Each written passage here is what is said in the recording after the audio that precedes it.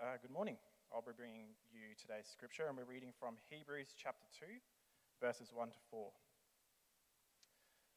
For this reason, we must pay attention all the more to what we have heard, so that we will not drift away. For if the message spoken through angels was legally binding, and every transgression and disobedience received a just punishment, how will we escape if we neglect such a great salvation? This salvation had its beginning when it was spoken of by the Lord, and it was confirmed to us by those who heard him. At the same time, God also testified by signs and wonders, various miracles, and distributions of gifts from the Holy Spirit according to his will. What do you think decides the importance of a letter that you receive? You go out there and check the mailbox. Is it what is written in the letter,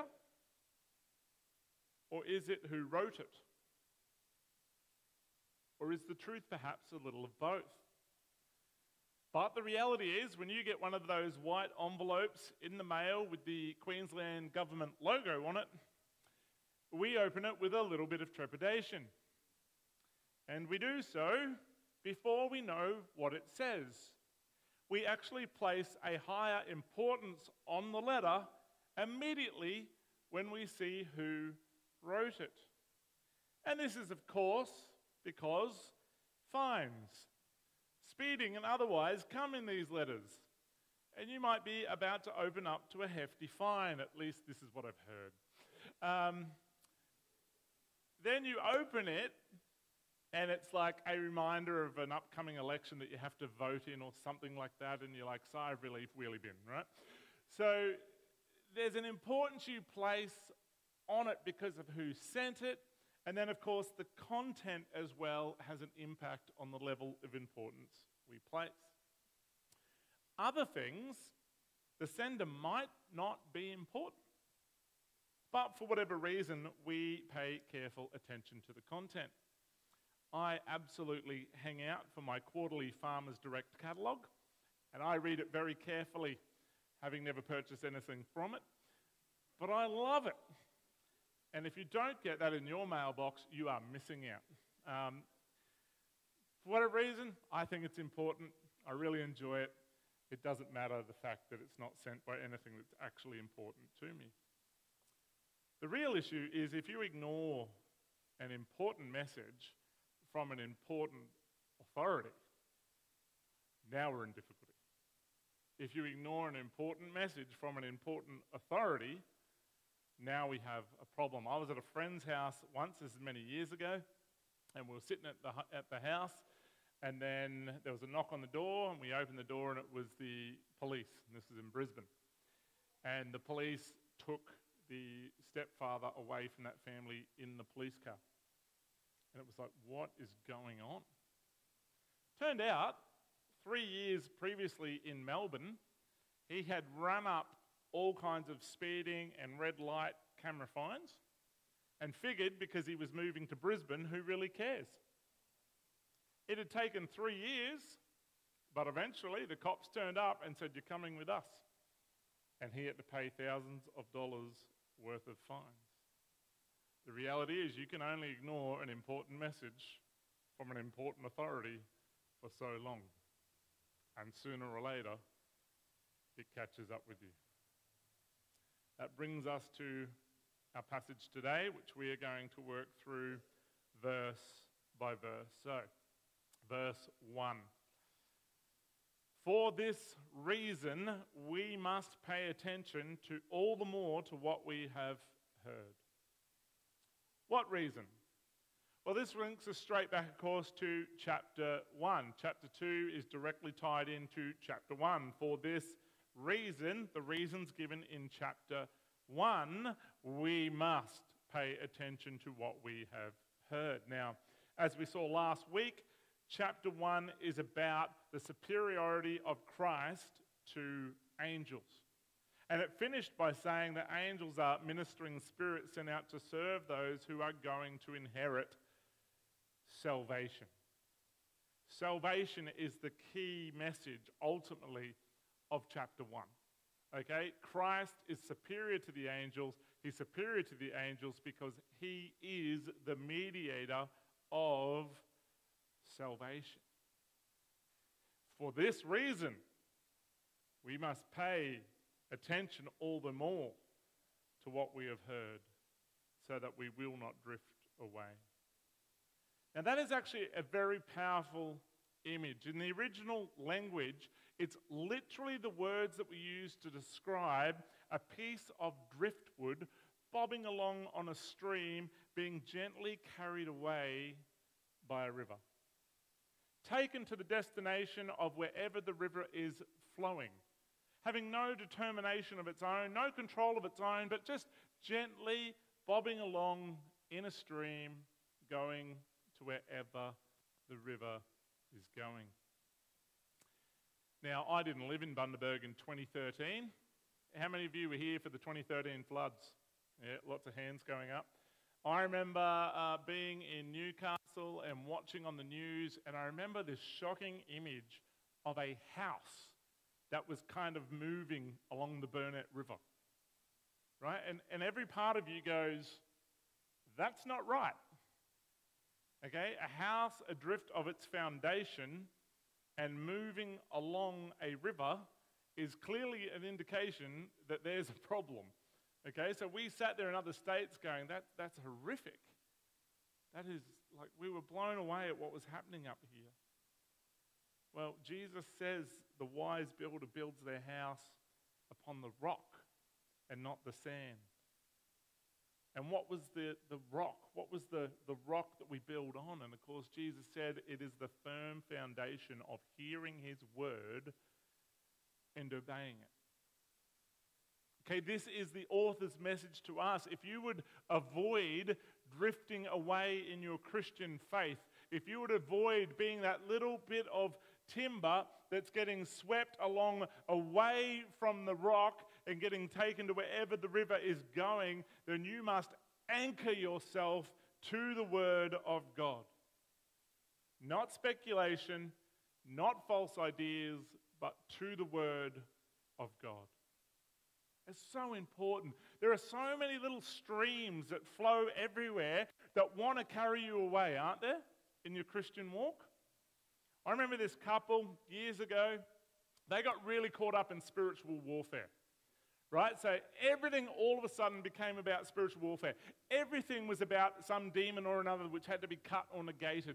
And one day I got a lift with them, and I was in the back seat, they were in the front, and they got into an argument about which radio station to listen to. One was like, we want to listen to Triple J, the other one was Triple M, something like that. And next thing you know, they are full-blown yelling at each other over which radio station to listen to on this drive. Until one of them all of a sudden said, hang on, we need to stop and negate the spirit of radio division. I kid you not. And I'm sitting in the back going, you need to grow up and stop being selfish. Because that's what the scripture would say, right?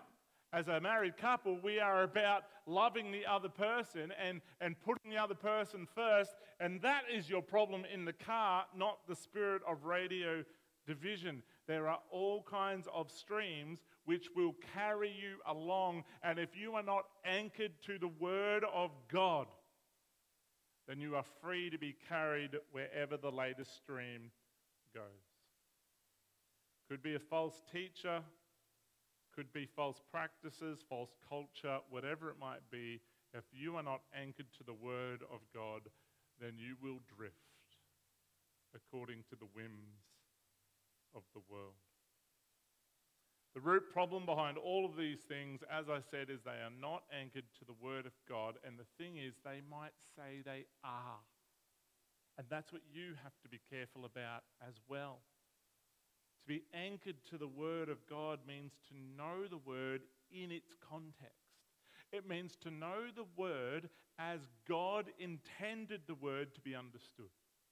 That's really important. To know the word as God intended the word to be understood. Not scripture taken out of context, not a verse pulled out of here, but the word given as God intended it to be understood is to be anchored to the word of God. By the way, quick plug, this is the reason you should be in a home group. And the reason you should be in a home group is at a home group, most of them, they work through a study written about the sermon that I preach. And in a home group, you get a chance to work through the study together, to ask questions, to understand the passage, and you will hear someone in the group come out with an insight about this passage which you've missed entirely. I'm the main teacher in the church. At times, I hear things in home groups where I'm like, yeah, I missed that. That's great. Word of God is speaking through that person in my group. Right? That is a wonderful blessing to your life, to sit around together and rightly understand the Word of God. Okay, so this is the strength of being in a home group. Now, the reason the author starts this discussion in chapter 2 this way is on the basis of talking about the angels. He's going to give an example of what it looks like if we don't listen to the Word of God, what it looks like to drift, and that's how he set this up, okay? And he does that by looking at the Old Testament. So verse 2. For if the message spoken through angels was legally binding, and every transgression and disobedience received a just punishment. So what's the author saying, right? He's giving reference to the law being spoken by angels. And this is a familiar understanding of the Old Testament. This is Galatians 3:19, the Apostle Paul speaking. He says, why then was the law given? It was added for the sake of transgressions until the seed to whom the promise was made would come. The law was put into effect through angels by means of a mediator. What does it mean? What are they saying about the Old Testament having been given through angels? And it's quite simple. It means that the message of the law came from heaven. That's the point. That's why it has authority, as our passage said, legally binding authority. Why? Because God gave us the Old Testament. And God's messenger is who? The angels. Right? So this is the point. God is the author of the Old Testament, and the law came through angels. They are God's messengers, right? Because of this fact, the Old Testament was legally binding. God made a legally binding covenant with Israel. God would be their God. They would be his people. They would have no other gods before him. They would honor his laws and decrees. Amen? Is that the Old Testament covenant? Yes. Come on, let's wake up this morning. However, because it was a legally binding contract, means if you break the contract, there's going to be penalties. According to our passage in Hebrews, every transgression and disobedience received a just punishment. Question: how many people do you think were saved under the old covenant? I think very few. Very few. What do we read as we read through the Old Testament? We read Israel being disobedient, God punishing them, Israel worshipping other gods, God punishing them, until eventually God's punishment is final. The whole 10 northern tribes are conquered by Assyria and become the accursed Samaritans. The southern 2 tribes are conquered by Babylon, and the temple is destroyed. And this is the story of the Old Testament. So tell me, was God just in that punishment? Yeah, he was. Really, it's still a story of God's grace, wasn't it? I mean, when you read through the Old Testament, it's bleak reading. We just see continual disobedience, God's punishment, and God's forgiveness. And we see it again and again and again. God's grace and mercy to idolatry. God's grace and mercy to dishonoring him in every possible way. And grace and mercy piled on grace and mercy until finally God says, enough. I'm done. Right? This is what we read. So is his punishment just? Yes. The legally binding covenant declared the death penalty was the penalty for idolatry, which was the main crime of Israel. God just in his punishment. So what about the new covenant? Right, so that's the old covenant. It was given by angels and it was legally binding. And so the author has built now to the new covenant to give us a warning. Verses 3 and 4. Think of what we've just read about the old covenant. How will we escape if we neglect such a great salvation? This salvation had its beginning when it was spoken of by who? The Lord. And it was confirmed to us by those who heard him. At the same time, God also testified by signs and wonders, various miracles and distributions of gifts from the Holy Spirit according to his will. If Israel was destroyed because they ignored God's message mediated by angels, how much more so if you ignore God's message of salvation, which comes directly from God in Jesus Christ? Amen? That's the message. There was a just punishment placed on those who ignored the message mediated by angels.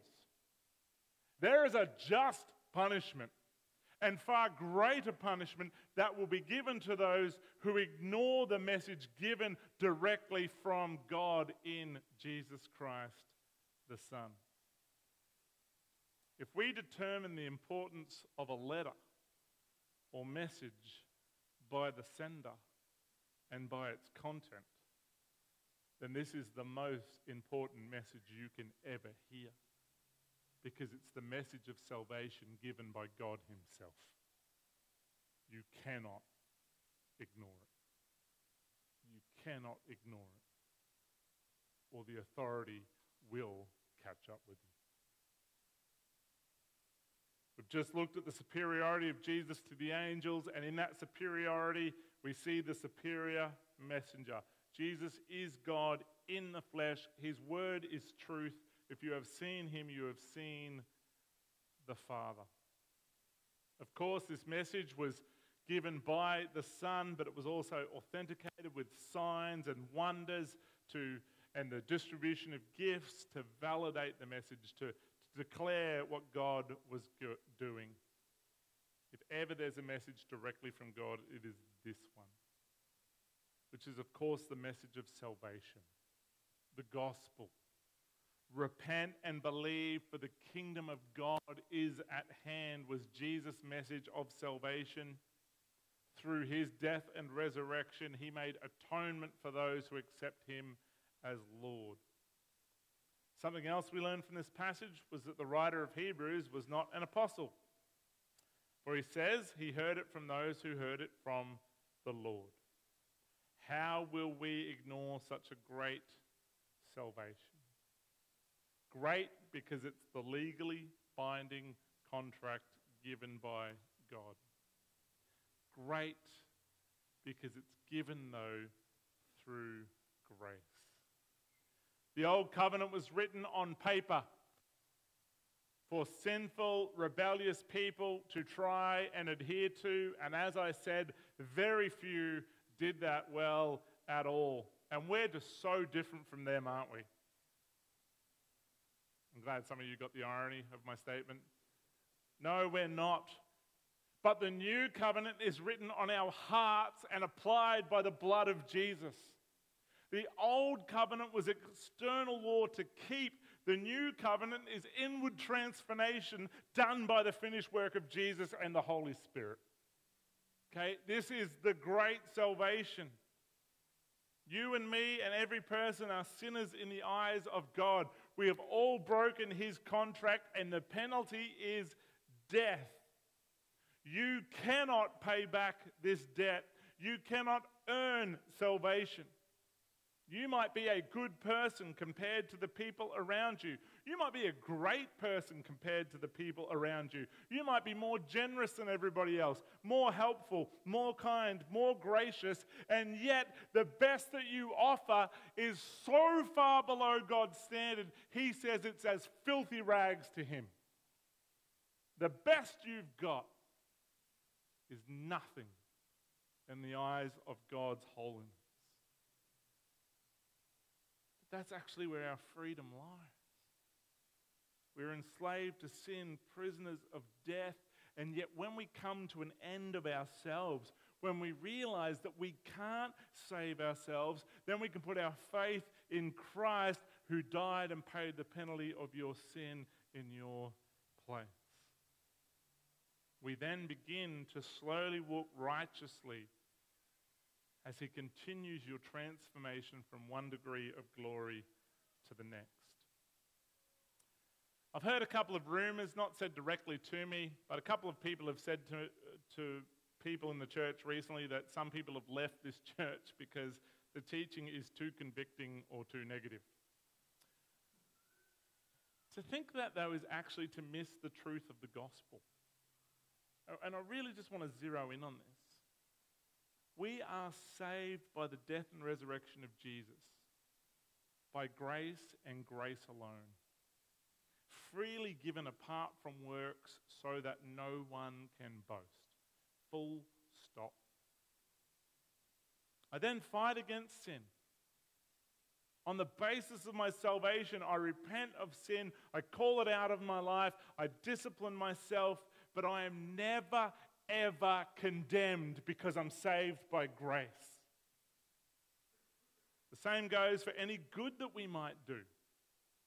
Everything in our life is a response to Christ's salvation, not to earn it. It's because He has done it. I was a brand new Christian, and in the mid-90s, I was working on a trawler in the Torres Strait. 5 months at sea, working 7 days a week, 16 to 18 hours a day. Hard work.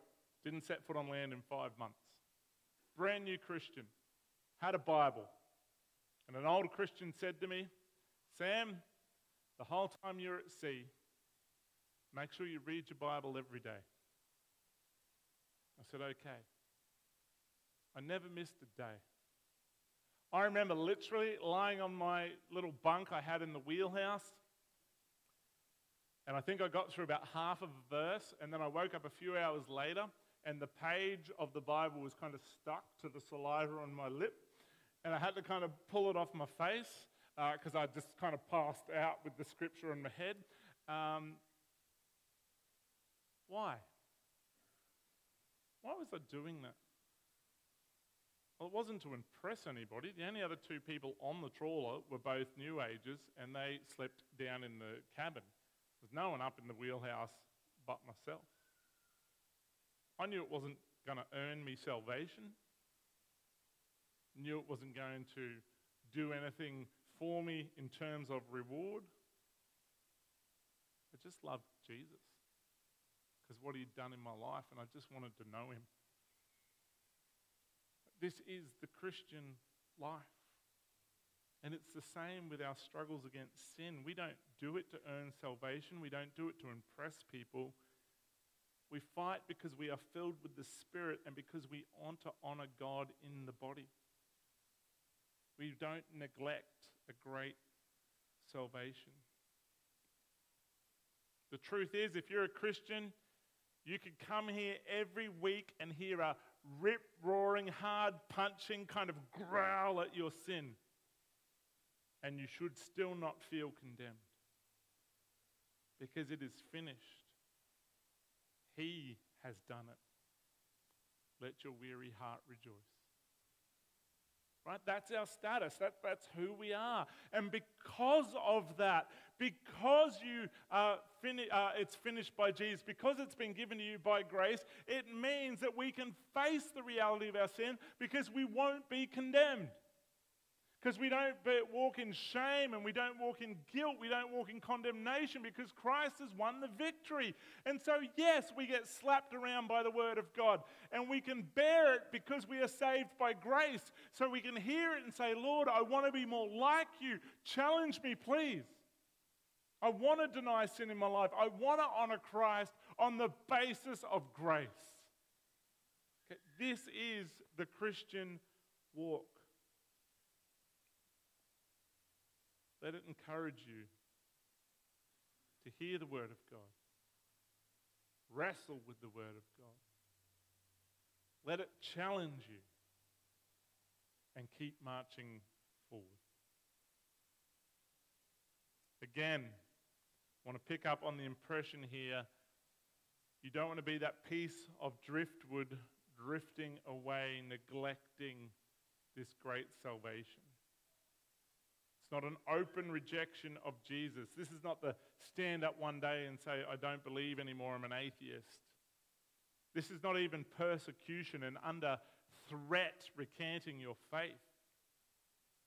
This is the slow drift of someone neglecting their faith. Someone who is not passionate about God's word, beginning to accept other words. Someone who begins to believe they can be a Christian without the church, Christ's bride. Someone who no longer finds the gospel enough and is slowly beginning to add things which are a bit more exciting and emotionally fulfilling.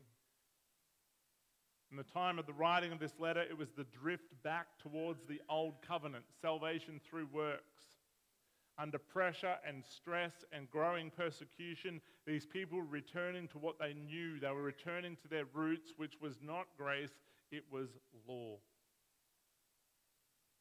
Whatever our tendency or inclination, if we neglect our great salvation and get carried away, we will not escape the penalty of God's law if we neglect this salvation. Last week, we finished by looking at substitute saviors, those things we look to for salvation apart from Christ. This week, we need to ask ourselves, what are we neglecting that might lead to drifting away? Okay, what are we neglecting in our Christian life that might lead to drifting away? I've got three things. One, neglect of the Word. The Word of God is our objective truth. It is completely infallible and the sole authority of our faith. If we hear someone teaching something that sounds nice, our question is still the same. Is it in the Word in its context? When we see a church compromise and adopt worldly principles, we can call it out because our standard is the Word and not any other authority. If we let our feelings dominate, then we will begin to drift away from our great salvation. 2, neglect of the Spirit. We do not follow the triune God of the Father, Son, and Holy Scriptures. Right? As important as the Word is, as much as we must be anchored to the Word, we follow the Father, Son, and Holy Spirit. And if we grieve the Spirit of God, which the Scripture says we do by giving in to sin through pride and appearance of goodness rather than joyful obedience, we will begin to practice our faith according to rules, to legalism, and we will move away from grace. If you ignore the Word, you can end up in all kinds of heresies, but if you ignore the Spirit, you will end up in legalism, trying to please God through rules and boundaries and judgment, when we must sit under the grace of the Spirit who is conforming you to the image of Christ as you live out a life of love for Christ and fullness of the Spirit. Do not neglect the work of the Spirit. 3, neglect of the body. There is no such thing as a healthy Christian who doesn't go to church. There are Christians and backslidden Christians. Oh, I just find church false. I just find Christians annoying. I just find churches too institutional. Is another way of saying, I just find that I'm full of arrogance and pride that makes me think I'm better than everyone else in that church. Right? That's the reality. How dare you? How dare you write off Christ's bride to think that you're better? It's horrible. Now, we have some older people, some unwell people, some very remote people who cannot make it to church. And I know for many of them that's actually painful, and that's a good thing. It's a good thing because our hearts long and desire to be with the bride. Church, do not think that we can neglect the bride and stay close to Christ. It's his bride. And the church is a part of his plan of great salvation. Remember, we are saved by grace. That is our message of salvation, and grace means that we can be honest about our weaknesses and mistakes and our sin.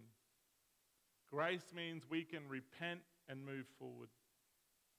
If you identify where you've been neglecting this great salvation, repent.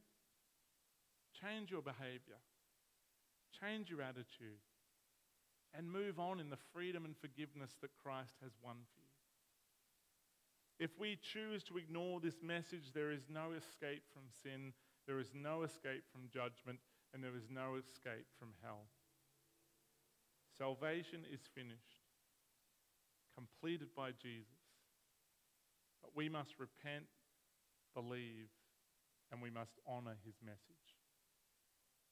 Do not neglect this great salvation. Let's pray.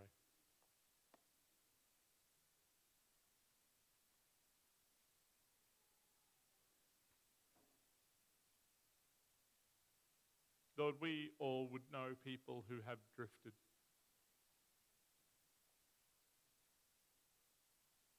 We would all know those who have begun to question your word, and it slowly led to an unfaithful heart that has drifted away.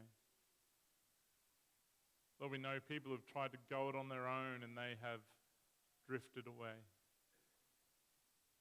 Lord, we know that if we neglect to focus on you, if we don't keep pursuing your word and pursuing a relationship with you and honoring the Spirit in our lives, we know, Lord, that we drift away. Lord, we pray that you protect us. Lord, may we not neglect our salvation, but may we give ourselves over to pursuing you. Lord, you are the goal of our faith. Our heart's desire is to be with you forever. Lord, may we live that now, pursuing Christ. Lord, may we as a church encourage one another, rebuke one another, hold one another up as we seek together to pursue Christ and to not drift. Lord, keep us strong, we pray. In your precious name, amen.